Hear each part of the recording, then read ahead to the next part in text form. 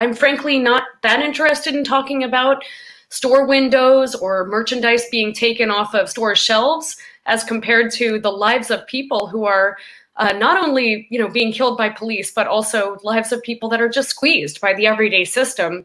And, the store windows, the merchandise from shelves can be replaced. A life can't be replaced. And I think that that's one thing that you will hear a lot from the young people who are protesting. It's not, this movement is being led by Black youth. This movement is not being led by Antifa. It's not actually being led by, it's not about Antifa. It's actually about oppressed people who are rising up. And that is one thing that's happening. A riot is the language of the oppressed. And things do change as a result of rioting. Things do change. I want to ask you about that. But first, you say store merchandise can be replaced. We know there are neighborhoods in places like Detroit and Washington that took decades, if never, to recover after the riots of 1967 and 1968. In the vast majority of cities, actually, the windows that have been crushed, the merchandise that has been stolen has been from large corporations, has been from actually luxury stores. And I'm wondering why people aren't talking more about, everyone's talking about, maybe Black-owned businesses.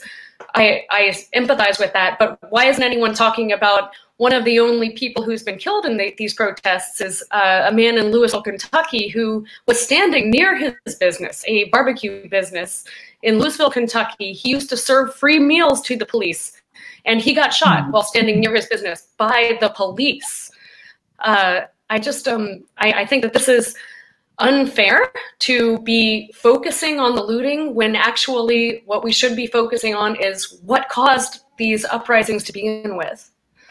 Gary LaFree. Well, I guess I would push back a little bit with what Lacy just said. the area I live in was very much affected by the riots in 1968.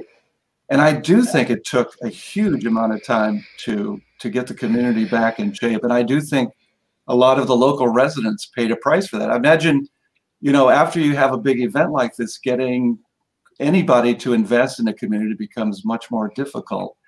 And I think a problem you face in interpreting what's going on here is a problem I think both people on the left and the right face, which is on the right, people want to see that the problem here is, if you will, a kind of a tumor, right? That this protest movement, this violent protest needs to be, we need to get those violent people out of there. But in a way, what you have is much more of a social movement. I mean, you could say it's comparing a tumor to the flu, where you've got a complicated set of responses that range from people that are very concerned about where the country's going and concerned about justice and are out peacefully protesting and are out trying to change the system for the better and want their children to have a better life than they did, but ranging all the way from people who are kind of free riders, basically, who do not share all those sentiments, who are committing criminal acts. I mean, it's just the way it is, that you get the whole spectrum in a movement like this, from people who are extremely well-intentioned and motivated for all the best reasons, all the way to everyday criminals, basically. Unfortunately, that's the whole mix.